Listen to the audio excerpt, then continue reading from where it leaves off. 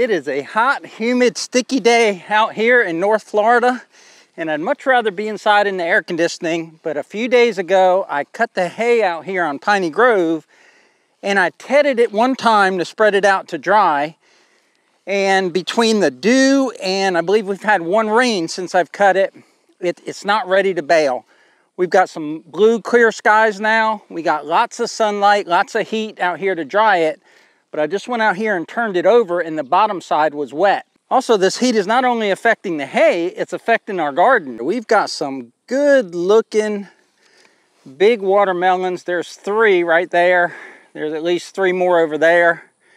And then the cantaloupes are over down there. And what that sun does with the rains we've been having is it ripens them super quick. So you pick one day and then skip a couple days, and then you got a couple that are bursted open.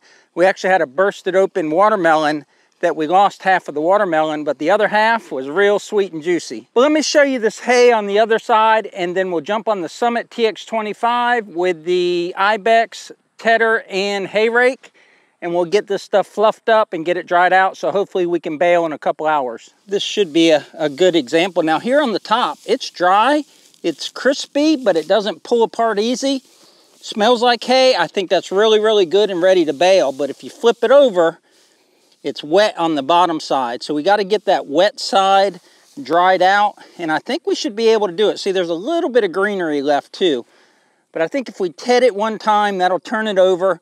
That'll expose it. I think it'll dry in a couple hours and we can get to baling it. You may be wondering why we only have a small section of our pasture out here that's cut. The reason is all this equipment is new. Last year we used similar equipment. When I say similar, there's 3 pieces of equipment that you need to cut hay. You need to cut it, you need to rake it, and you need to bale it. But all 3 pieces of those equipment are different from the equipment that Tractor Tools Direct provided to us this year to bale our hay. So we're using a drum mower this year. Last year we used a sickle mower. Last year we used a wheel rake. This year we're using a PTO powered belt rake, and the baler is very similar, so there's not a lot of learning curve there. But what we didn't want to get into was we didn't want to get into a situation where we had a bunch of rain coming and we had 5 or 6 acres to bale, and we were frantically trying to learn the equipment and get it baled and trying to make a video. So we only cut a portion of the pasture so that we could get our processes down correctly and also be able to show you guys the process to do this. Where are you headed, woman? I'm gonna make sure that bat. I doubt you could hear what Miss Piney Grove had to say, but she was walking our dog Bella a few minutes ago, and Bella's a bird dog. She's a Brittany Spaniel, and she found a bat, I guess a baby bat, on the ground. So Deb doesn't want anything to happen to the bat, so she's took a plastic shovel so she can get the bat to safety and get it somewhere out of our property and onto a tree or something so that Bella doesn't get it. So the easy part of today is I've already got the belt rake on the Summit because that's the way I left it a couple days ago after I tedded it the first time. This is the setup we'll be using today. We'll be using the Summit TX25 hydrostatic 25 horsepower tractor and the TX80 IBEX belt rake. And it's already set up. I didn't have to do anything because that's the way I left it last time. And we got 3 areas, all about this size to do. You can see that the brown hay is actually in the green grass that's growing up. So this is a fairly simple process. I'm just gonna go towards the camera, throw the hay that way, then turn around and throw it back.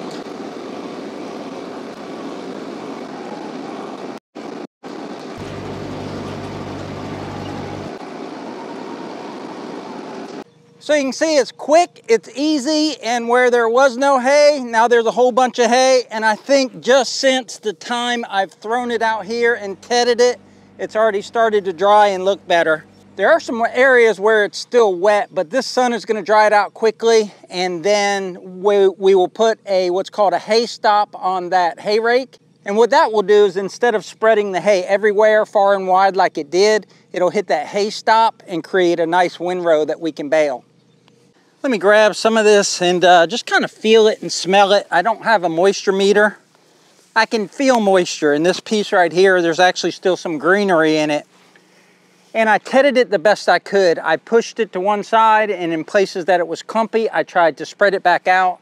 We had a lot of sun. Now we're starting to get a lot of clouds. And it was really, really hot because the sun was beating down, but we do have a breeze. So I'm hopeful while I go to the next 2 sections and ted them, that this will be dry when I get back and I can put the actual windrowing attachment back on the belt rake. But this laid down in the field too long and it got rained on, and I think I can salvage it. But like I mentioned in the beginning, this is a test to get our processes right. If I have to take all this hay and use it for erosion control or landscaping or something like that, I will. I'm not gonna risk moldy hay and give it to my neighbors for animals. We don't have animals yet. So like I said, we're preparing and getting our processes down right so that when we do have animals and we do need to make hay, we know how to do it. We can do it quickly and efficiently, and we're not learning then, we're learning now. But I'm gonna grab the tractor, go do those other 2 plots, and then we'll check in again and see if it's ready to be raked into windrows.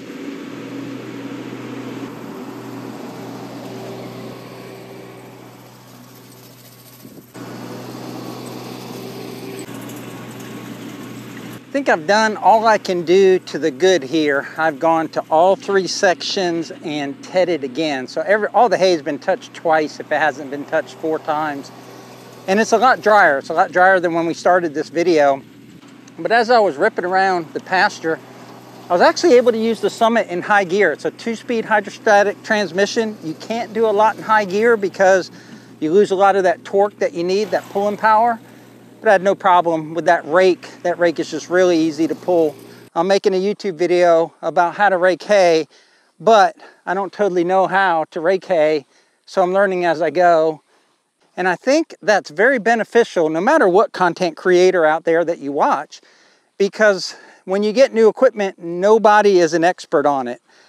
Maybe you've used a belt hay rake before, but if it's not this same exact model, maybe it's going to act a little different. Maybe you lower it down lower, keep it up higher, different speeds, whatever. And you're only going to learn that through use. So as we talk through the process here, we may not be experts, but we're providing that on-the-spot knowledge. Well, that was a big old waste of diesel fuel. I felt the first raindrop hit, and I was like, oh no, here it comes. And I just wasted all that time tedding that hay. I think I got lucky. We had a quick shower, but it wasn't a drencher at all. It's just kind of a sprinkle. And the sun came back out. It's been a couple hours since it rained, and I walked around and checked all the hay. It's dry to the touch. So what I'm going to do is I'm going to ted it one more time, and then I'm going to put the hay stop on the rake, and I'm going to go ahead and windrow it, and hopefully I'll get my baling done before nightfall. At this point, I've done all I can do to have successful or good quality hay. I've tedded it, I don't know, I've moved everything 4 times at least. And as I was doing that, I was thinking about it, thinking about my next move. My next move is to put on the hay stop and windrow it and get it ready to bale tonight. I can see now why the guy who custom baled our hay several years ago didn't want to come back. This is small acreage. Let's say all of this was done, all 5 or 6 acres were done and ready for hay. And let's say he had 20, 40, 60, 80, 100 acre plots, you know, all spread out across the county. And he ran into a little rain spell like we just did a few hours ago. He would have to ted all the hay, all that acreage. And by the time he got done tedding it so it would dry, he could get another rainstorm. And I see now why he didn't want to fool with small acreage like this. With Florida in the afternoon in the summer, you have showers that come and go. And today has proven that you can work through a shower and still get hay done. But you can't make any money if you're going back and forth 10 miles here, 10 miles there, transporting your equipment and trying to stay ahead. So haying independence, everybody having their own hay equipment, it's essential because of the timing of hay. And I guess I never realized that. I never thought about it. It wasn't a big deal to me. But going forward, as we make more hay here on Piney Grove and get our animals, those little windows of opportunity where you have 2 days or 3 days where there's no rain, you can get out here, you can make your hay, you can get enough for the winter and not have to depend on someone else and not have to worry about buying maybe some lower quality hay, some hay that might be oversprayed, maybe has more pesticides or herbicides than you want in it. So yeah, I'm learning a lot and thinking a lot as I go across this pasture multiple times. And I think I've really done the best I can do, and I'm really happy that I have equipment so I control my own destiny with hay out here. But I think I'm gonna do it. I'm gonna go get the hay stop and put that on and go ahead and windrow this hay. So this is really only the second time I've used the hay stop. I used it for just kind of to test it out the first time I used the rake. And I had the windrow too tight, so you can adjust this in and out, how far away it is from the end of the rake. What you don't want to do is have too wide a windrow for your baler. It's a mini baler, so I think the pickup is 24 or 26 inches. So if you have a 36-inch wide windrow, then your baler can only pick up, 75% of it, and you'll have to re-rake. But I've got the stop on at what I think is a good distance. It's easy to adjust. It's just a thumb wheel. I'm going to tighten down the jam nut here, and then we'll get to windrowing hay. Let's rake.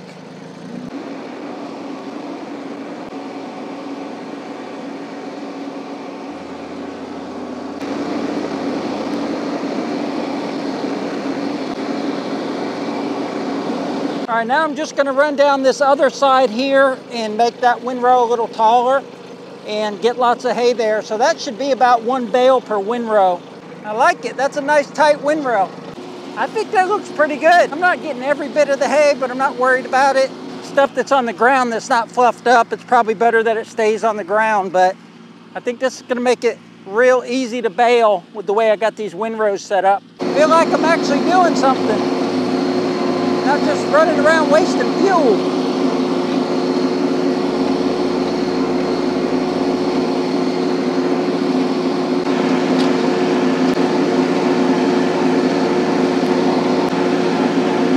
Since our grass isn't overly thick, I'm having to take and consolidate a lot of hay, so I'm having to back up and go forward.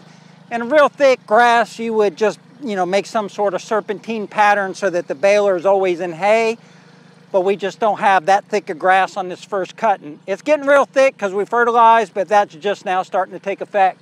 But that's looking real good. What's not looking real good are those clouds there. So I'm gonna finish windrowing this and then work on the other part.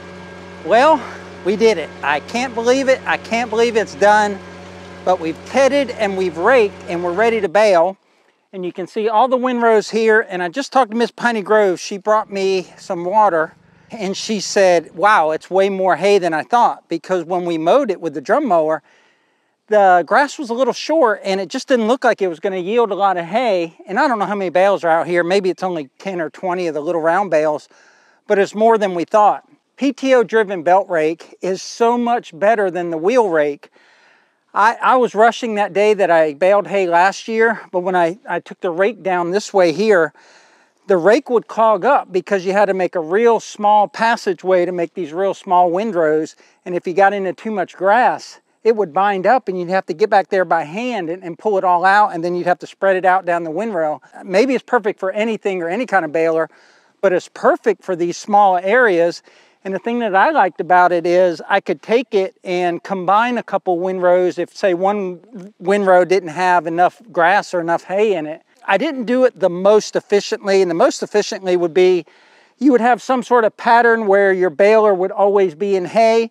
So I've actually got straight rows, like if you're planting corn or something, but I just wanted to maximize the hay I had here, make sure everything was tedded and turned over, and look for any wet grass. And so I did it this way. If we were doing this whole pasture, I would do more of what I just said as far as some sort of pattern. And so it's like one big long snake throughout your whole property. But I got to get to baling. Unfortunately, that's not going to be in this video. This video has gotten long, so we're going to go ahead and close this one out. Be sure to stay tuned, because whenever this one's posted, a few days later will be the baling one. And hopefully that one's uneventful. And by uneventful, I mean hopefully it's just me having fun with the Summit and the baler and the IBEX baler and spitting out bales of hay. But I have a feeling, like most things, it's going to take, there's going to be a learning curve and there may be some struggles. But I've got good weather. The rain has gone that way. I've got nothing but sun above me. So I think I'm gonna be able to turn all this into bales of hay. So check out that video in a few days. But until next time, y'all take care out there. And remember, life's short, tractor hard.